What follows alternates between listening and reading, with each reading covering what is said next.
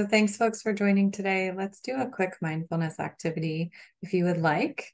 This is opting in if you would like to. So we're going to do a mindfulness of breath activity. So you can go ahead and close your eyes or take a soft downward gaze, whichever you prefer, and take a moment to take a breath or two.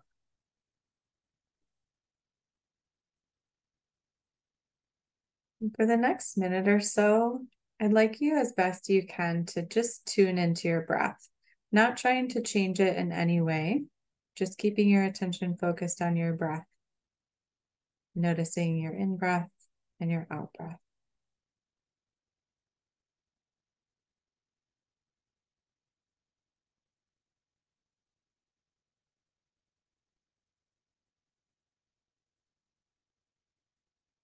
The mind wandering is normal. You can bring your attention back to your breath.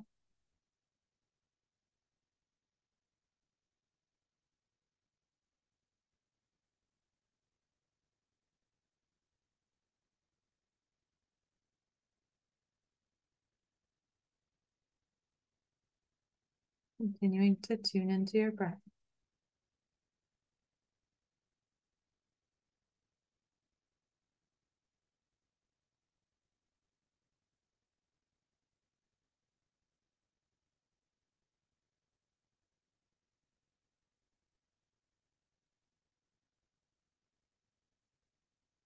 Alrighty, and bringing yourselves back to the room, opening your eyes when you're ready. Thanks, everyone. Thank you, Lindsay. So hopefully that brief mindfulness, let you try to take a pause on everything else you were doing before and have to do after this hour, and just helps us center together. If you're able to turn your cameras on this morning, or I guess this afternoon, that's always wonderful, so we can help continue building our learning collaborative. And if you're not able to turn your cameras on, we understand. Today, we are going to be talking about adult-child interaction cycles and tools to improve relationships. We're going to be talking about two specific tools, praise and special time, and then we'll get into a case discussion for today.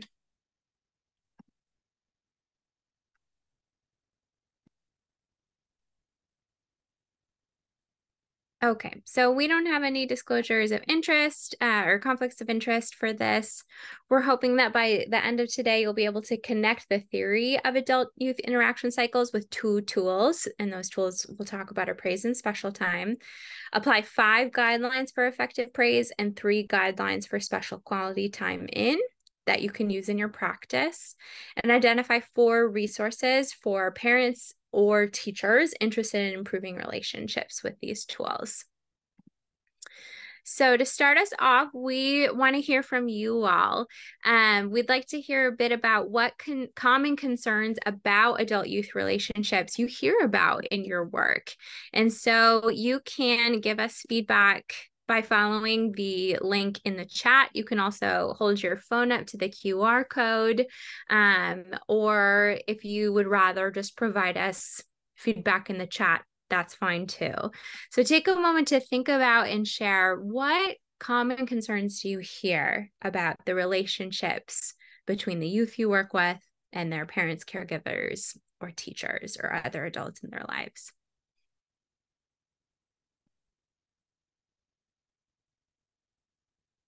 Okay, respect, privacy, confidentiality.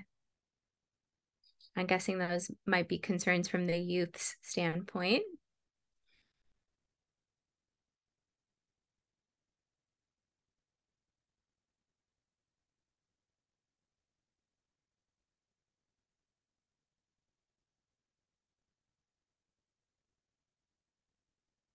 Anything else people tend to hear?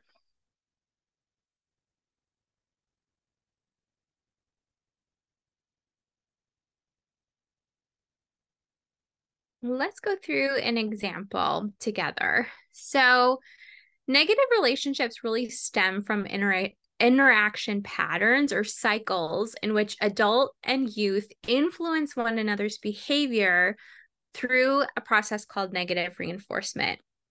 So basically, when a youth exhibits some sort of concerning behavior, for example, non-compliance, right? Not following directions, and adults respond ineffectively, it creates this cycle, each time escalating in severity or emotional tone. And eventually, we see either the youth or adult complies with the other's demand, which ends the cycle in the short term, but reinforces the ineffective behavior pattern. So let's go through an example. Let's say an adult, a parent, a teacher, gives the youth an instruction, finish your work, right? And then let's say the youth says no. Okay, here's our interactive portion of the talk. So what might the adult do next? I've just given the child an instruction and they said no or just ignored me. What might an adult do next? You could Think about empathize with them and then maybe give them two choices about how the work is going to get done. that is great, Charlene. That's a really effective response. What do you think might be a more typical response, particularly if this is something that's been happening day in and day out when we're not at our best? It's likely that the adult would do some kind of a threat. If you don't do your work, then you'll fail your class or whatever it is that is happening. Okay, great. So maybe give a threat. I see in the chat, repeat it again in a stern tone, or yell or give a consequence. Exactly. We're going to usually, if we're not at our best, we haven't taken a parenting class, say it again louder. Like, seriously, get going. Let's say the youth responds at that point. Okay, gets their work done. What does the youth learn then from this interaction cycle? They've learned, well, I don't really have to do something until the adult yells, right? What does the adult learn about what's going to work for them? I have to raise my voice or I have to give a consequence in order for them to do something. Exactly. So they've learned, well, what works is raising my voice or giving a consequence. So I'm going to probably start there next time. I'm going to skip this calm instruction, right? But let's say the youth still doesn't respond. So you said, what might the adult do? Well, maybe we're going to give a threat, right? If you don't finish your work, you're going to lose all your screens for the whole year, right? Let's say the youth then responds and does it. Again, we've as adults learned that we need to make threats for the youth to follow through. And the adult and the child has learned, I don't really have to follow through until a threat is made, right? But let's say the youth still doesn't respond. And we as a parent say, you know what, whatever. It's your grade. It's not my problem. I don't have the time to follow through on this. Well, now what has the youth learned? If I just keep holding out, I'm going to never have to do this, right? And the parent learns, well, I really can't count on my child to do this task on their own, right? And so you can see by the time parents and teachers are coming to you all in your office, they've often had this cycle happening for a really long time. They may be feeling hopeless. They may be not seeing a path out of this cycle, which has really become ingrained. So oh, great. So we got a lot of responses here about what adult youth relationship concerns you all are hearing: generational differences, not talking, self-regulation, not being understood, irritability, oppositional, helplessness right there, right? Communication, cultural differences, strain, connectedness, worried. Great. Thank you all for responding to that. Now I'd like your feedback. This is the second question on the poll. How often do you use these strategies in your work? Kind of discussing these cycles like we just talked about, providing tips on effective praise, and providing tips on special time. So I'd love for you all to respond to the second question on the Mentimeter, or just feel free to unmute yourselves quickly or put thoughts in the chat.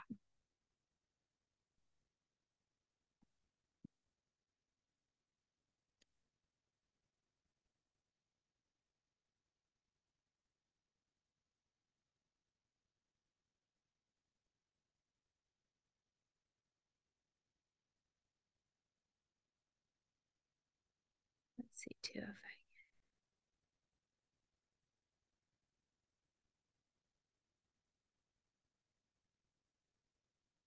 if I heard yesterday that people were having a hard time with the second question on the chat. Or in the poll. So feel free also to just answer in the chat, or even just think or reflect to yourself, kind of how often do you use these strategies in your work? Often. Awesome. Great. Thank you. Okay, so the first tool to improve that relationship cycle that we just talked to is praise, right? And so not all praise is created equal, right? So there are a few things to really help convey to folks about what makes praise most effective in improving relationships. The first is that we're aiming for specific labeling of the positive behavior, right? So, great job following directions the first time, right? So rather than saying something vague or really narrowing in on what is the negative behavior that we want to see corrected, we're going to give really specific positive labeled praise. We also are aiming for frequent praise. So 5-to-1 praise for every correction. And research has really shown that this ratio is what helps children learn skills at an effective rate. So I see you getting started on your worksheet. We're not going to end for the perfection of them finishing the worksheet. We're going to give praise right away when we see them starting.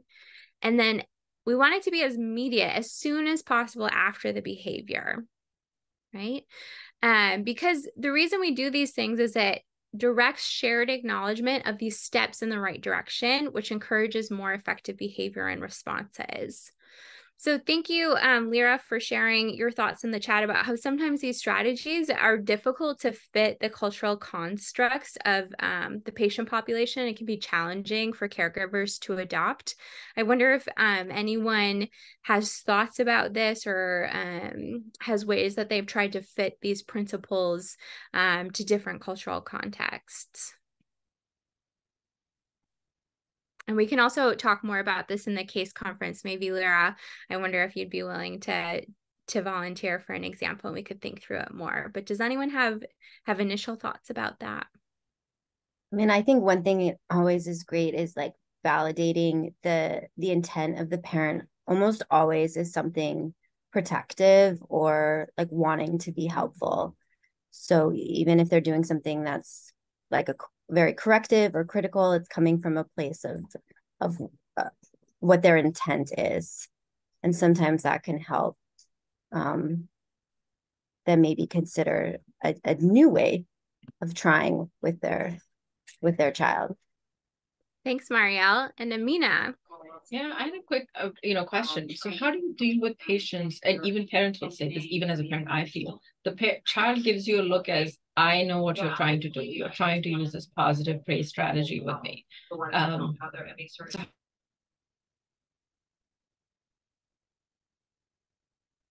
Yeah, that's a great question. If parents have fears or maybe they've experienced when they try to use a new strategy like this, that it seems maybe artificial and the child like catches on to what they're doing.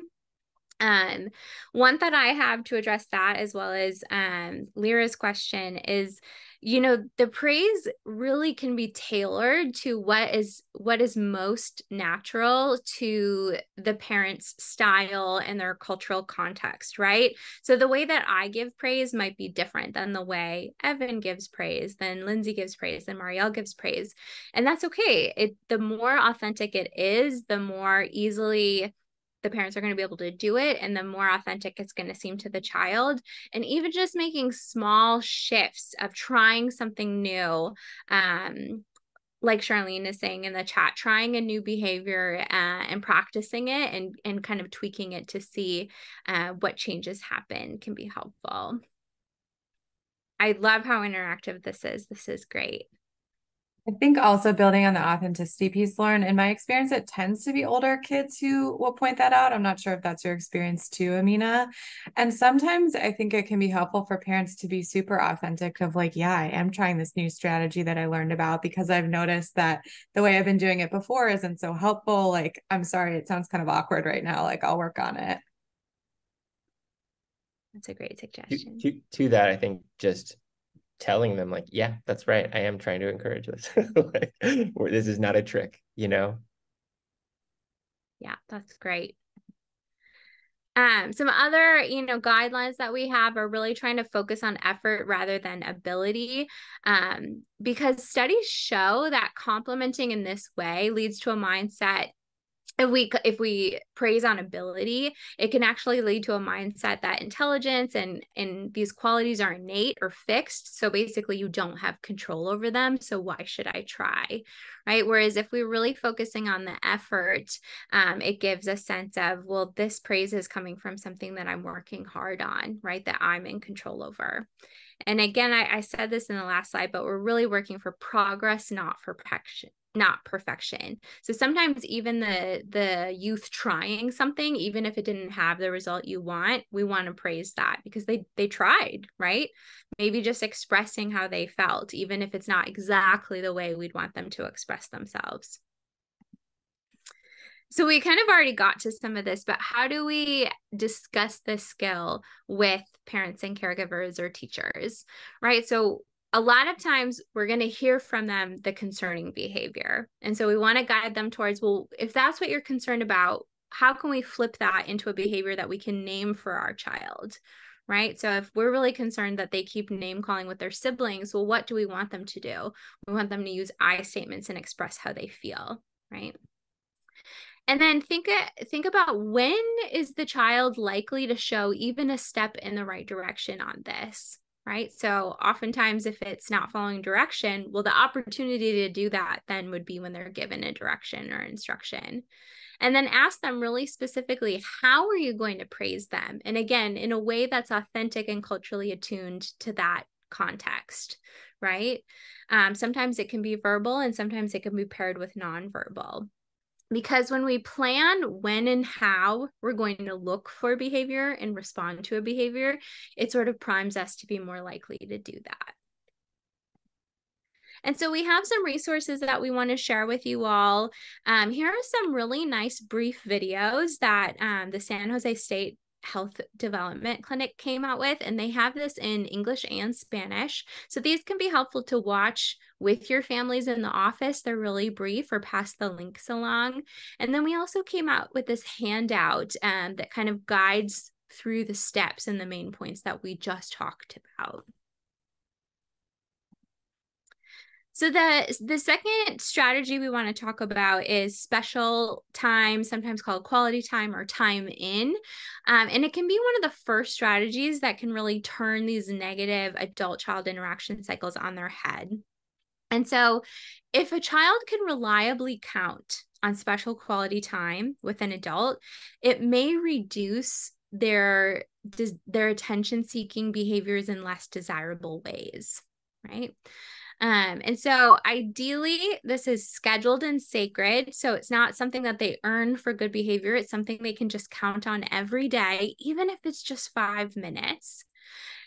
What's key is that it's given with undivided, uninterrupted attention, right? So not when our phones are out or we're doing other things, but really when we have time to give our full focus. Again, even if it's just for 5 minutes. And it's helpful if it's an activity that the youth is actually interested in. Ideally, not something with screens or technology or competitive games, but something that could be like art, or even just taking a walk or talking in a car ride, right? But on a conversation that the youth is directing. And this really functions like money in the bank, right? Because if they're getting our attention, they know they can count on it. They may be less likely to act out to try and get our attention. So these are some resources for talking about special time in with your families. There's a really nice guide from the Child's Mind, and then we came up with a handout to help parents identify, like, when could I do this throughout the week? What are some activities that might be helpful to do this with? And in terms of talking about this strategy, this is a recommendation from our team member, Dr. Jeung, who couldn't be here today because she's, I believe, at AAP. But she likes to bring up the Incredible Years pyramid, which we have a link to here. And as you can see on this pyramid, the bottom 2 rows are really what we're talking about today. And so on the pyramid, the parenting strategies are in yellow and the benefits are in the colors on the side. And at the bottom of the pyramid, here are where we're going to use these strategies the most liberally. And so you can see here, we've got that listening, talking, play that's involved in special time, and then the praise, right? And notice how the benefits of these are increasing attachment, self-esteem, cooperation, problem solving, all things that really help reduce frustration and problem behaviors. And then praise up here on this next level really increases motivation and social skills. So some communication pearls of how to bring this up. A great analogy is saying, like, think of your best bosses.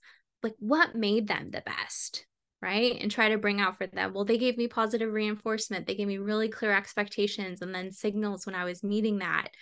And then you can kind of have a conversation about, think about a boss that you didn't like very much. And did you want to work hard for that boss? Did you want to follow, their guidelines as much as the boss you really like, who you had that positive relationship with? And that resonates with a lot of folks. This is Lindsay's pearl, which I really like, right? That most kids are they want to do their best. They just might not have the skills or the scaffolding they need to get there. And so by providing these positive strategies, we're sort of giving them a roadmap to be able to be successful. Other thoughts or questions, or I loved the questions and thoughts about talking about praise. Any thoughts or questions about talking about special time?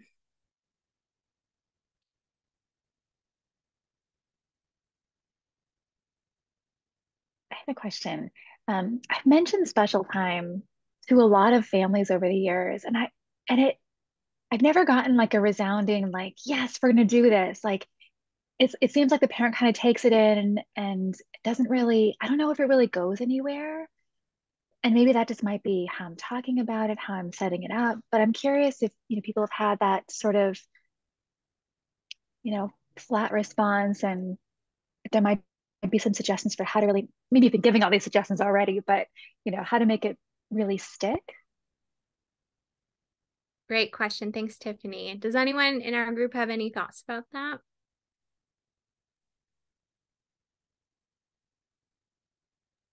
That's a great point. I don't know if I've encountered it exactly that way, but I think sometimes people do seem a little skeptical, right? Because they're coming, it's very like problem oriented.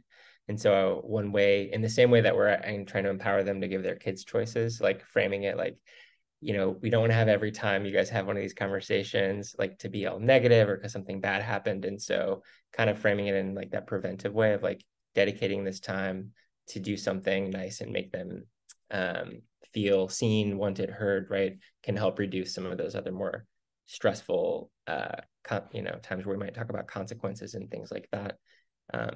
That can help. And then just exploring like what's gotten in the way before, or how their kids responded, and problem solving with them a little bit. I've definitely had the same problem as you, Tiffany. And I think I try to figure out which of the two reasons for that. One is like, are they not bought into the rationale for this? And so I might spend some time talking about like the foundation of a relationship is what makes us what, kind of going back to that boss's question of like, usually a strong relationship makes us want to do better. Or is it that they're having trouble scheduling it in or remembering it? And then I might be taking the tack of like trying to tie it to another daily behavior that already exists, like maybe doing this before bedtime or before teeth brushing or something like that. I know that it is harder in like a primary care setting where you're not seeing people frequently so that you can follow up, because we know that if we assign homework, the best way to not get people to do their homework is to not follow up about it. And so our different settings kind of lend themselves to different ways, but I would use those two strategies personally. And I love this suggestion from Lyra in the chat here of actually writing it like a prescription, or like, saying it like homework, or this is your assignment, whatever feels culturally attuned to that person. Let's see what else is coming through here in the chat.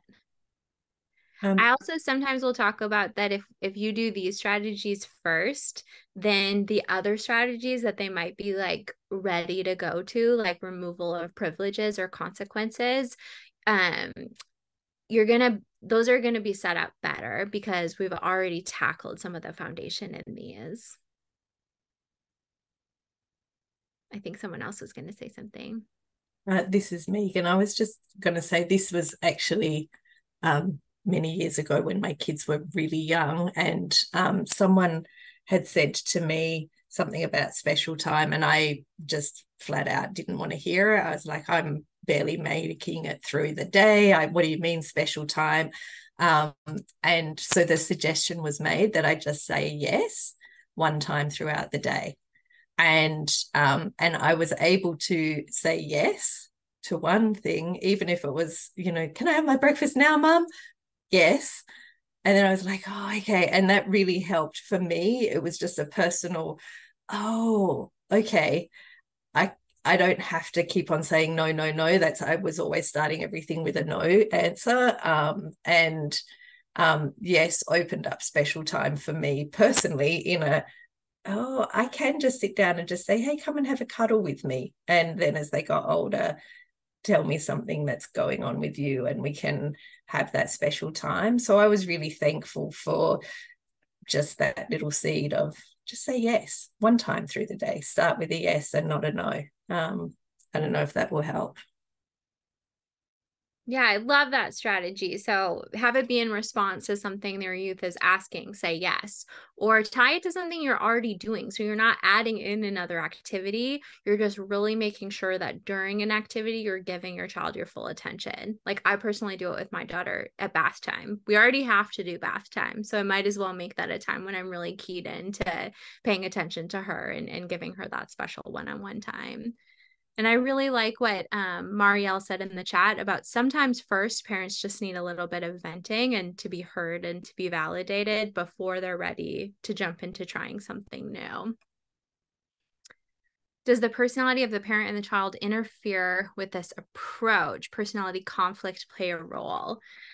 That's an interesting question. I think, the research shows that this strategy tends to be effective. I don't know if I've seen anything come out like specifically indicating or contraindicating it based on personality things. I do think that when a cycle has gotten in a really negative spot and it's been that way for a long time, it can be hard. It's harder to get out of. And so if a personality conflict's been happening for a while, even just giving this a try can seem like a challenge. Sorry, someone was going to say something. Well, I think that there is a concept that you might be referring to of like goodness of fit of parenting, and how sometimes parent temperament and kid temperament may be a harder match. And so these strategies might be even more necessary than they were in the same family for a different child. And I think that can be a helpful way to kind of explain why they may need to make this extra effort with this other kid without blaming the child or the caregiver. That's a great point. Any other thoughts or questions before we get into talking about a case?